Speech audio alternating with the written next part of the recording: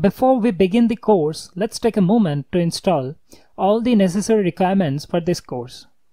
The first one is Viewjs, and we can install Viewjs in 3 different ways.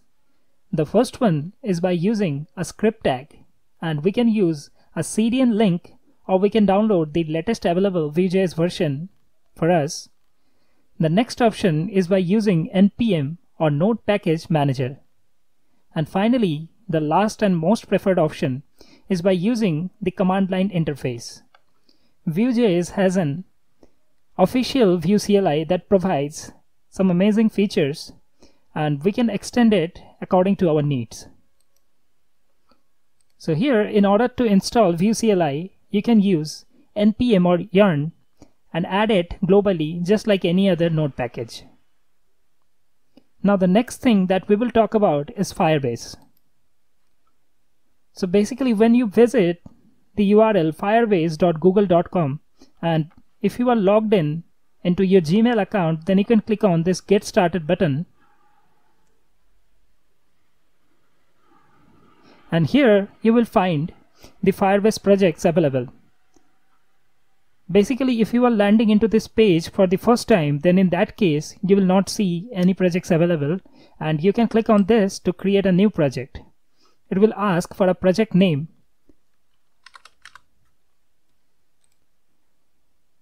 Here, the next thing that it will ask you is whether you want analytics or not. You can choose this or not, but this one is out of our project scope, so I'm not choosing this. If in case you turn it on, then in the next step it will ask you to associate an analytics account with this project. So let's click on Create Project. It will take a while to create the project for you. Once your project is ready, you will find this Continue button, and from here you will have access to all the Firebase tools from the left-hand sidebar. And if in case you have chosen analytics, you can set things from here. We will come back to Firebase after some time. Now let's create our first VueJS project by using the VueJS CLI.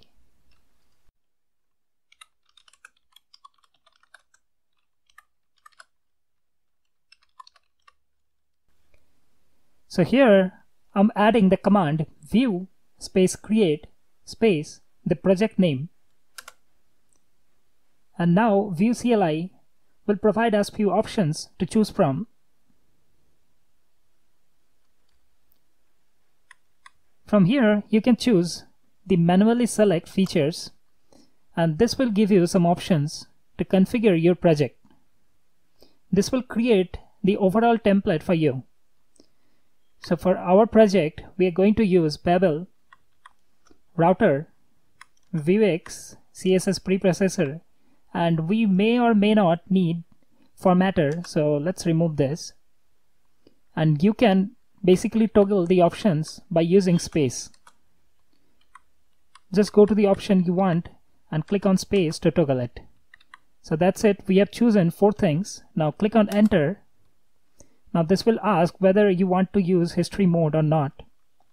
Let's set it to true. And here we are going to use Node.js. As we are going to use VS Code, so let's save it in a dedicated config file.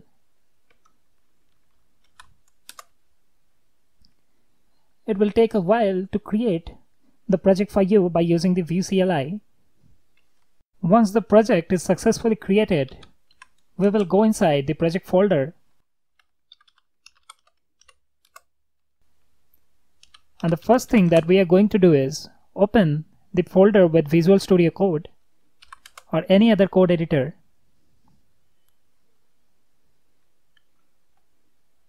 And now let's start our project by using yarn serve, or you can use npm run serve.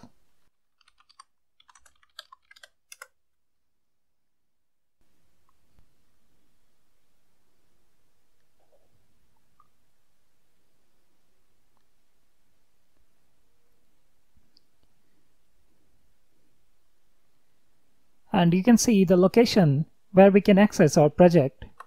So let's get back to the browser.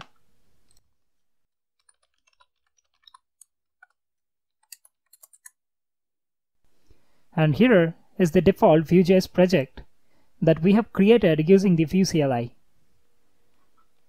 Now let's get back to the Firebase, and here you can see three icons. The first one is for iOS, second one is for Android, and the last one is for web. And yes, we are going to use the web version. And here we need to provide a nickname for our application. Now click on Register App.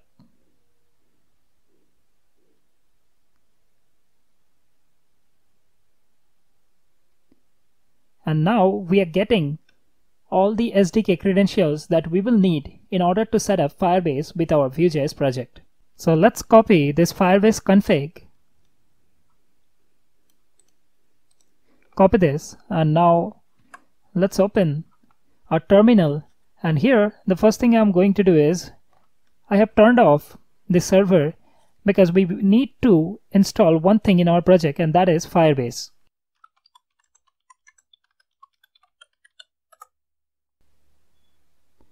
Just add the command yarn add firebase or npm install firebase. Now Firebase is installed in our project, so we can turn back the server again. Now let's open our VS Code editor, and here inside the src folder we are going to create one new file,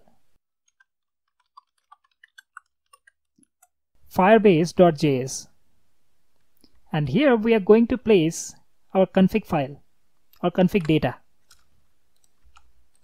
So this Firebase config contains all the configuration variables that we will need. Now it's time to import Firebase and all the other tools that we will need.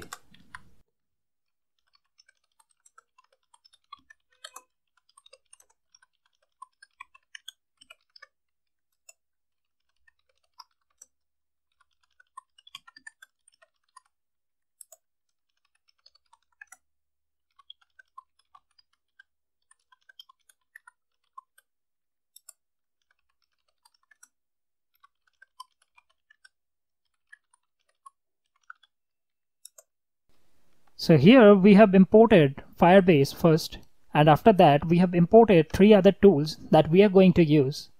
The first one is auth, which will basically handle the entire authentication flow. Next is firestore, which is basically a cloud database, and the last one is for static file storage, which will handle the user uploads. Now we need to initialize our Firebase app with the Firebase config.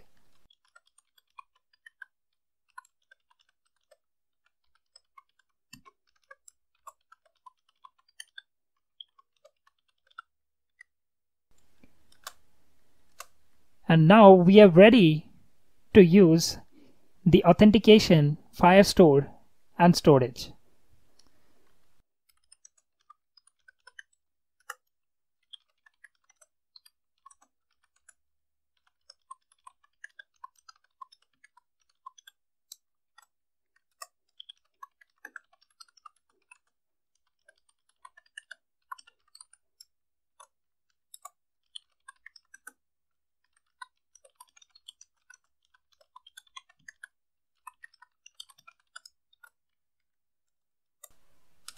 Here we have added the utilities that we are going to need. Now the next thing that we are going to do is add some collection references.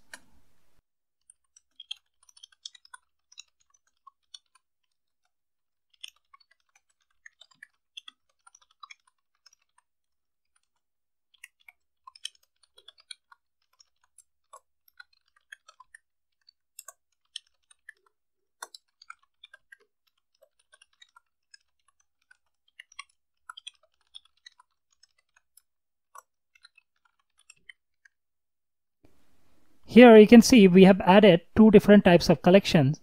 The first one is users collection, and the next one is games collection. So basically the games collection will store all the games uploaded by users. And here the users collection is basically going to store only the other fields except the email and password for a particular user. Because here you can see we are using the auth tool of Firebase, which have its own database, and that will store the email and password for a particular user and provide a unique user ID. And we will store that unique user ID in form of a document, and we will link our user collection to a particular user with that. We will talk about later in details regarding this. Now let's export all the utilities and connections that we have created so far.